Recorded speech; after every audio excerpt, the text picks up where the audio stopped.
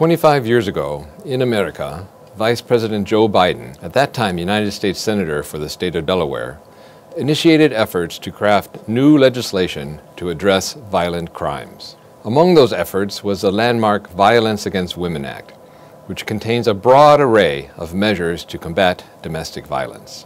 The law called for a change in law enforcement practices, for improvement of the criminal justice system, and for the creation of a network able to help the victims of gender-motivated violence. Since the passage of the legislation, rates of domestic violence in the United States have declined by over 50%. Nevertheless, we still have gender-motivated violence, and the United States and our partners continue to combat this worldwide challenge. Governments, lawmakers, NGOs, and every one of us must take action to stop violence against women. We are, after all, talking about our loved ones, our mothers, our wives, daughters, and sisters. The U.S. Embassy in Bucharest welcomes efforts made in Romania by the Network for Preventing and Combating Violence Against Women.